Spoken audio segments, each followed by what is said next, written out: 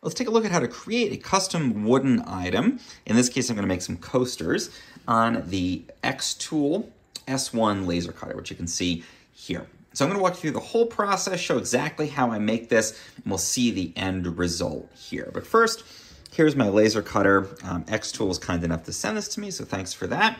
And you can see it's a big item here. We got quite a large surface area, 40-watt laser, so we can both cut and engrave on a variety of materials. In this case, we're going to use a 3mm basswood, which I find to be a really good basic material for laser cutting and engraving. I've got this set up with a honeycomb underneath here, so it makes it a little bit easier to cut without it being right on a surface. And then I've also got the air assist set up here and on my automatic setting.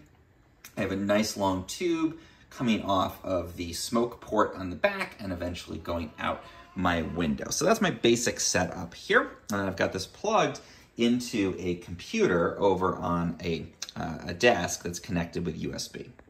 So here's the computer, and you can see on here, I've created my basic design.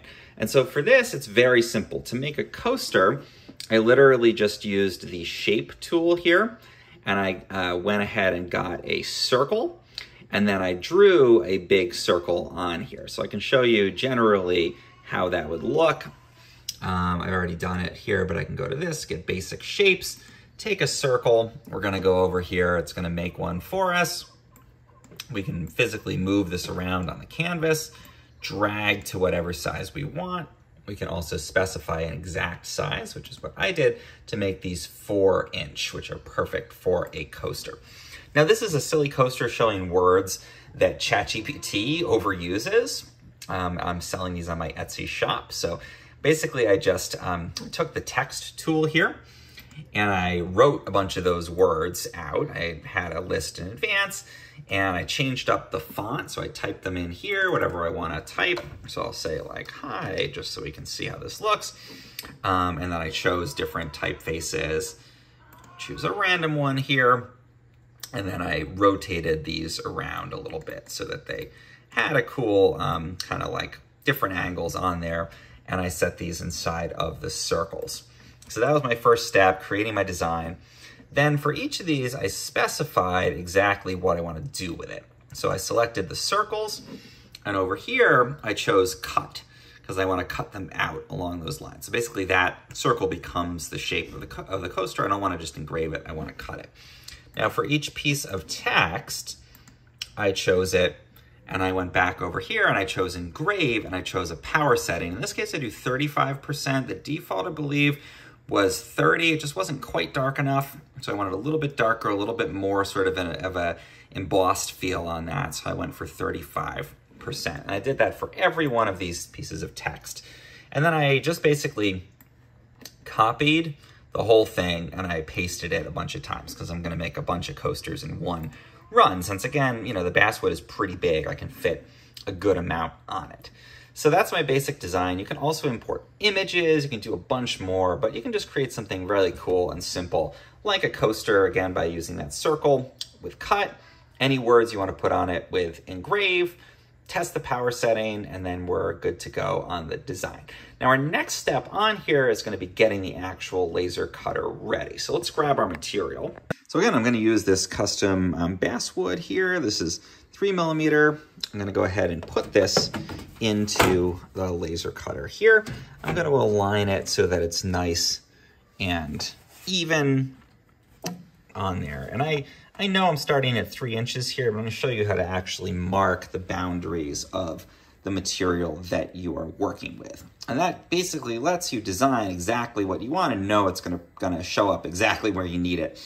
It's one of the nice things with the S1 is that it actually knows where the laser module is. So you can actually do that marking process. So I'm going to start by positioning our little guiding cross here, which is just a visible laser. This isn't cutting anything. And the very upper left corner of my material. Now back in the laser software, I'm going to choose start marking. And I'm going to say a rectangle processing area. And I'm going to say start marking. Now I'm going to return over here to my laser cutter. And I'm going to press the button on here once. It's It's gonna make a nice loud beep, and that's marking the upper left. Now we're gonna just carefully, physically move this down to the lower right. We're gonna get as close as we can with that visible X.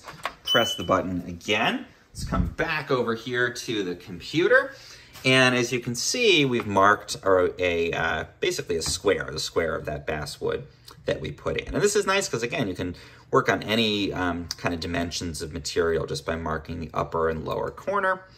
When I'm done with this marking, I'm going to say done.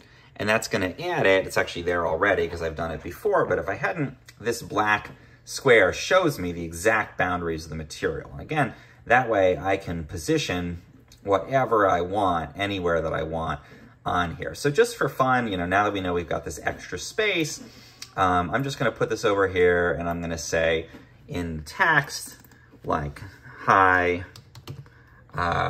audience. Let's change up the size. Hi, audience, positioned over there. Then I'm gonna go ahead and say engrave. Again, bumping the power up to 35%. We'll say 36, just for fun. And there it is. It's now within the boundary that we set of that marking step. So we know that it'll show up in exactly the right spot on that basswood. Now, let's go ahead and do our final thing, which is we want to mark the exact distance from the laser diode down to our material. And so I'm first going to select the material, 3mm basswood, plywood, A4. There's a bunch of materials in here. This is the one I'm going to work with. It's going to put in a basic distance, but we want to get it exact. So I'm going to go back to the laser cutter, and I'm going to go ahead and position this just over, about the middle of our material. It might vary a little bit across the material. Coming back to the computer, we're going to go ahead and press this little button here, auto measure. And it's going to go and drop down. You can see what it's doing over there. It's going to drop down, measure the exact height. It's very, very precise, down to the level of millimeters. So now we have our exact height entered in there. And we're going to go ahead and get started now with our actual cutting process. So our first step, we're going to close the lid.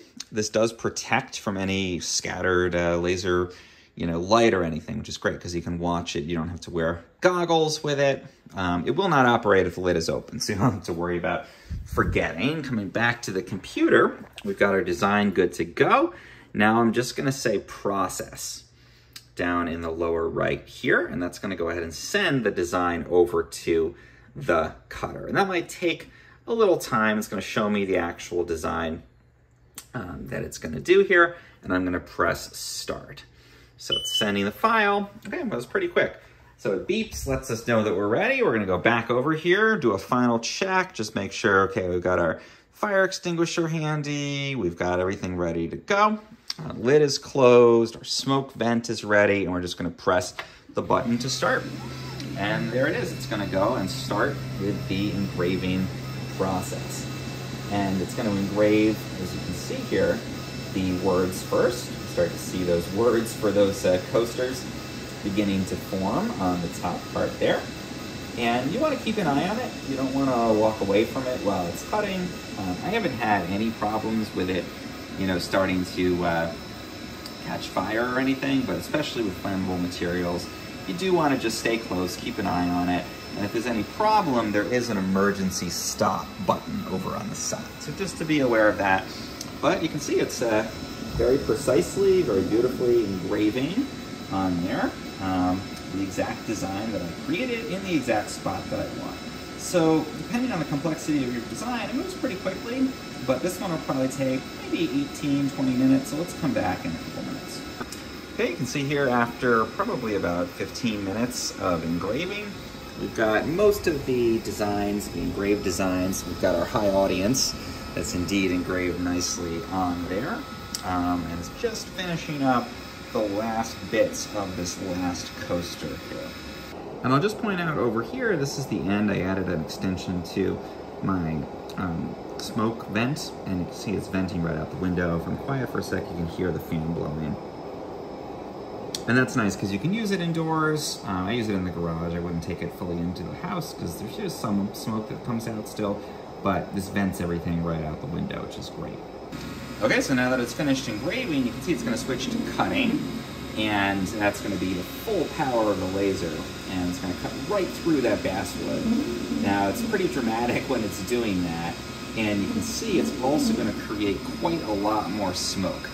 So this is where having that enclosed design for the S1 is fantastic, because all that smoke is in there, it's getting blown away by the air assist, and then pulled in by that vent fan, and just vented right out of the house. And again, it's not perfect, but it does a pretty good job. And you can see it's got quite a lot of power with that 40-watt laser. You can cut much thicker material than what I'm working with here, but it's super precise, as you can see, cutting out, making those coasters into actual coasters. So this is the last step. It usually does the engraving first and then the cutting. And we'll give it a moment to finish its job here. Okay, so now it's done, but I'm not going to open the lid just yet. I'm going to give it a little bit of time because I want that fan to have a bit of time to pull out any remaining smoke. You can see there's a little wisp still happening in there. Again, I like to give it some time just to get as much of that vented as possible, because the wood will continue to smoke a little bit after it finishes. Now that that's done, it's the moment of truth. We can go ahead and open the top on here. The fan's going to keep running for a bit. We're just going to carefully slide this out of the way, and then we can go ahead and lift up our basswood here, and our beautiful coasters will drop right out. You can see my high audience engraving is nicely engraved on that. But here are our coasters, perfectly cut, nicely engraved. You get maybe a little burn around the edges, especially on the backs. The air assist will definitely help with that. But overall, it's very clean, very nice, dark engraving on there, and perfect cutting. So there we go. That's how we create a wooden item. You can imagine you could do a whole lot more with this than coasters. You can cut out different designs and shapes. You can put in images if you want to do that, using the same techniques of marking the dimensions and setting the height or distance. You can engrave on all kinds of flat wooden items or other materials. Like I like to do cutting boards, for example. Exactly the same process. Anything that's got a nice big square or rectangular wooden surface, the same exact process is going to work great for that. And you can engrave, again, just by setting exactly the design you want and following the steps that I showed here. So thanks again to xTool for sending me this awesome laser cutter. I've been making a ton of these different coasters. Great for making personalized gifts too, because you could obviously swap out the design and put in like somebody's name or a holiday or whatever you want to do on there. And here we go. We've got this lovely stack of finished wooden coasters.